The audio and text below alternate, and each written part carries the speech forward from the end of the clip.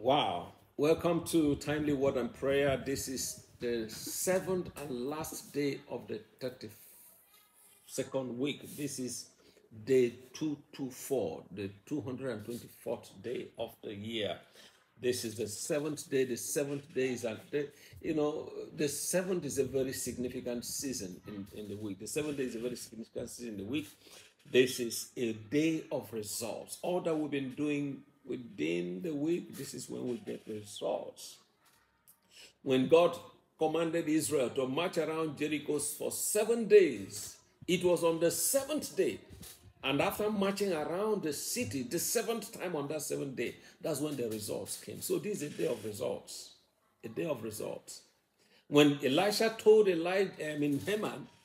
Naaman to dip into Jordan 7 times for his healing, nothing happened until he had done it the 7th time. He came out here because the 7th is the time of results. So this is a day of results, and I pray that your own positive results will come. I pray that you will see results, you will see joy, you will see a good harvest today in the mighty name of Jesus Christ. So this is a day of results. On the second day, on the 7th day of creation, God ended his work.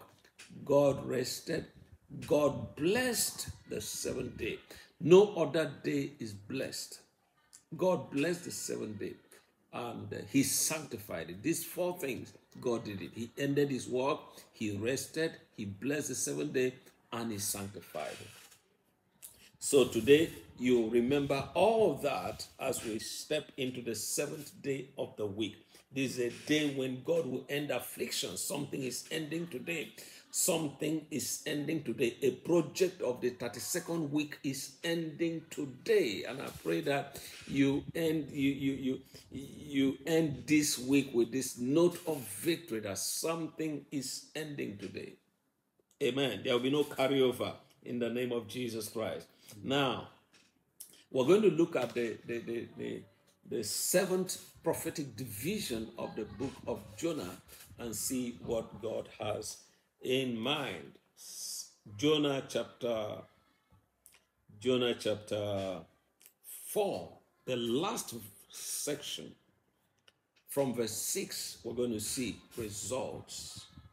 We have seen Jonah rebel against God through this week. I've seen Jonah rebel against God, or Jonah received instruction from God.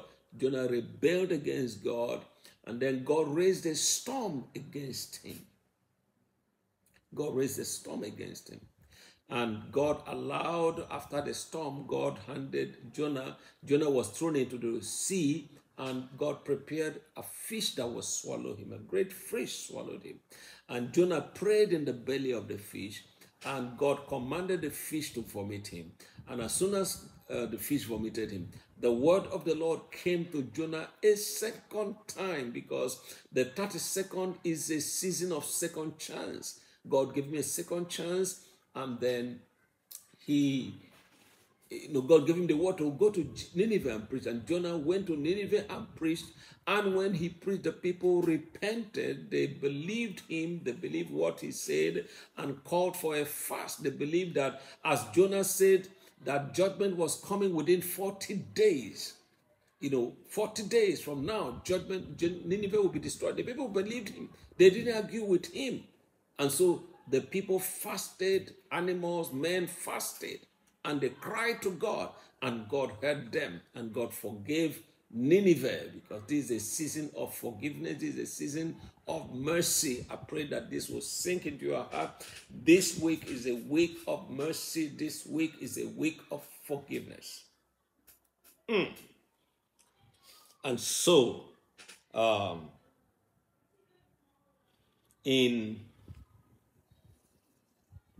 So when Jonah saw that God had forgiven the people of Nineveh, Jonah became angry. Jonah became angry and said, no.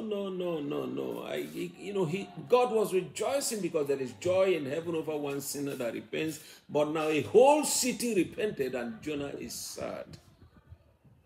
Was that a messenger of God? Yeah, he was, but he was He was walking for God without the heart of God.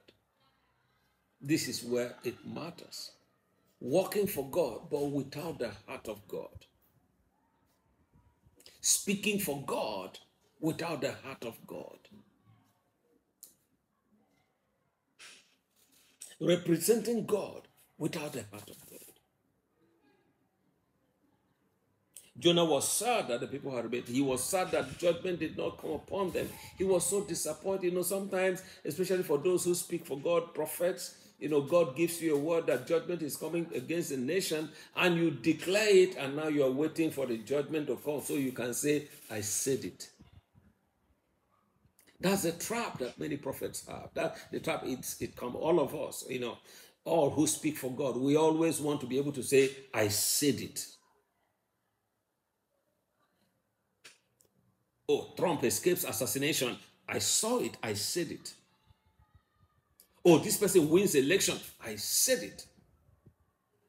There's nothing wrong with I said it. Nothing wrong. It's okay to, you know, testify that God spoke through me and the word comes to pass. But we must be careful with that trap. Because there will be times when you say judgment is coming and judgment will not come. We ought to know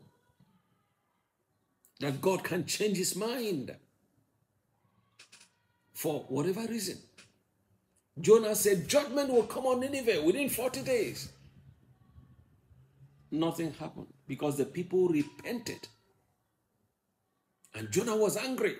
He felt humiliated. He said, what will the people think about me? That I'm a prophet. I came and told them that judgment is coming and judgment didn't come. He felt, no, we are servants of God. God is the Lord. He's the master. He can choose to do. Yeah, this is what I see coming, but something else comes. Not that I lied, not that I'm a false prophet, but I must submit the prophecy to the one who gave it to me. We must. There are times when we speak and it doesn't go the way we said. Yeah, I say, but the Bible said that if a prophet speaks and it doesn't come to pass, then he's a false prophet and all that. It's more than that.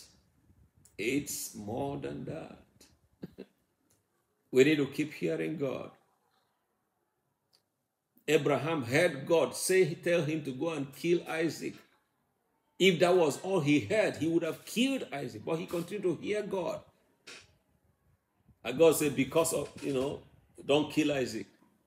Abraham would say, what if I have already believed this must be Satan? He would have killed Isaac. So we need to be careful as people who speak for God and who speak the word of God.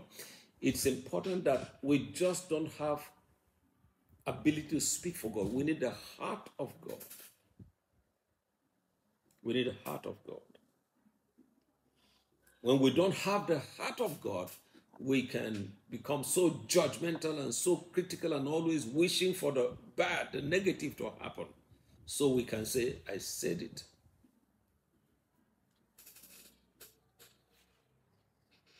God has no interest in the death of a sinner. No, he has no interest. He's abundant in mercy. He's full of compassion. He's slow to anger. And Jonah needed to learn that lesson. So let's see something happen in the seventh prophetic division, Jonah. We go to verse 6, Jonah chapter 4, verse 6. And because of this attitude of Jonah, and the Lord God prepared a plant and made it come up over Jonah. Jonah had gone under a shade. God said, no, I'm going to prepare a shade for you. I made it come over Jonah that it might be shade for his head to deliver him from his misery. So Jonah was very grateful for the plant. God just raised the plant and he gave him shade. And Jonah said, thank you, Lord. It's so good. Thank you. But as morning dawned the next day, God prepared a worm, and it so damaged the plant that it withered. God is behind everything. God raised the plant. God also prepared the worm.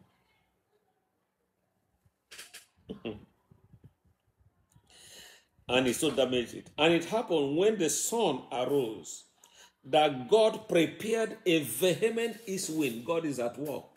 He prepared the plant. He prepared the storm. Now he's preparing an east wind. And the sun beat on Jonah's head so that he grew faint. Then he wished death for himself and said, "It is better for me to die than to live." Then God said to Jonah, "Is it right for you to be angry about the plant? Why are you angry that the plant died? Why are you angry that the plant died?" And he said, "It is right for me to be angry, even angry to death."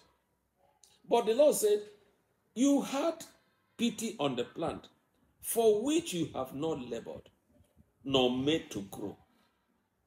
A plant that came up in a night and perished in a night. And should I not pity Nineveh, that great city, in which are more than 120,000 persons who cannot discern between their right hand and their left, and much livestock?"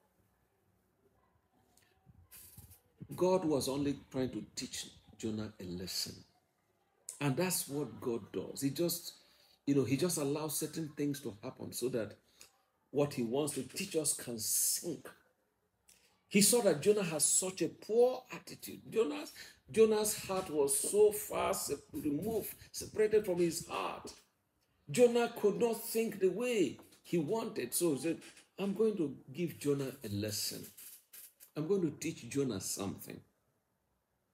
So while Jonah was still mad and boiling with anger, and the sun just rose, and Jonah was looking for a way to cover himself, and God said, "No way, no problem, I'm going to help you." God prepared a plant, allowed the plant to just grow up, blossom. God can do something. He made Aaron's rod to bud overnight and produce fruit overnight. So God now gave Jonah overnight plant. This plant just grew up and gave Jonah a covering. Oh, Jonah said, "This is wonderful. I so like this. God is good. God is good." And while he was saying God is good, God is good, God prepared a worm and it ate the plant, damaged it.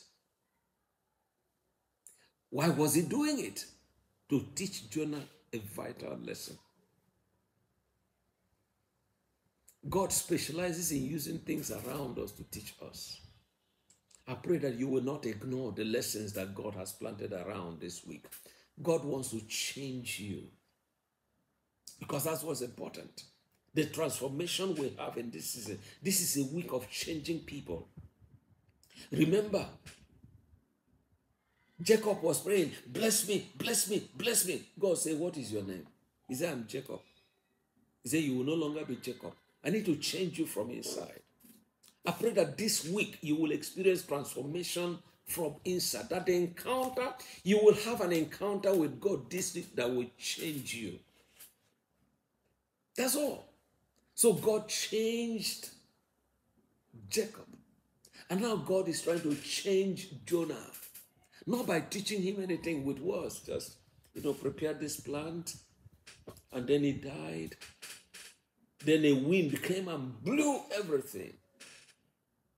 And Jonah felt bad. "Look at this plant that has been helping me now. Now the plant is gone." And God said, "Wait a minute, Jonah. Are you angry that the plant died? Why?" "I have to be angry. Why would the plant die?" God said to Jonah, "What's your business? You didn't plant this thing. And now you have pity on a plant that you don't know how it grew. And you don't want me to pity a nation of 120,000 people plus their animals. You want me to destroy everything. You are sad that one plant is destroyed." That's where the story ended. And I believe that Jonah learned the lesson. I pray that this week will be a week of changing from inside. God had to change Jacob's name to really bless him. That in the prayer we pray today, in the things we desire today, I pray that God will lead us to have encounters that will change us from inside. That's what this week is about. And I pray that you will experience a transformation in the way you see things, in the way you think, in the way you work, in the way you do everything, that you will experience a transformation from inside. In the mighty name of Jesus Christ. Amen. I encourage you once again to share this message. Share it. The messages of this 32nd week have been so, so rich. Bless my heart. And I want you to share this with people so that others can also share in the blessing that we have received. The Lord bless you. I pray that this 7th week, you will receive the blessings of the 7th week. You will see the results of the 7th week. You will see the blessings. You will see the intervention of the 7th week. And above all, I pray that God will use you to intervene in the lives and in the hearts of others. In the mighty name of Jesus, God bless you. Amen.